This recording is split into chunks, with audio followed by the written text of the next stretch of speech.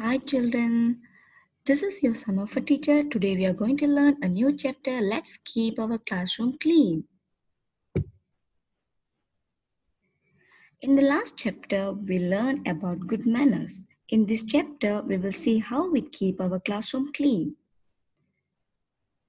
Okay. A clean and organized classroom creates a good atmosphere for students and teachers.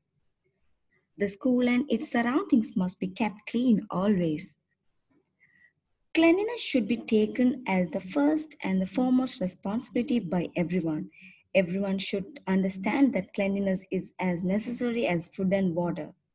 Cleanliness means keeping one's body, dress, surroundings, and mind clean.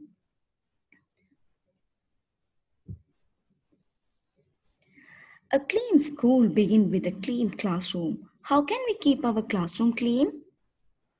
Yeah, that's right. Now let's see how we can keep our classroom clean.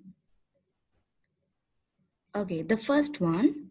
We must clean our classroom by sweeping and mopping. We should keep our classrooms, chairs, and desks clean and arranged properly. We must not scribble or keep unwanted things on classroom walls.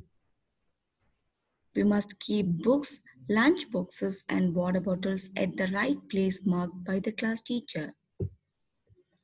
We must put all rubbish in the dustbins provided by our school. We should display all drawings and handworks. We must respect and appreciate all students' drawings and handwork. Thank you so much for watching this video. Okay children, let us work together to keep our classroom clean and tidy. Again, thank you so much for watching this video and see you all in the next chapter.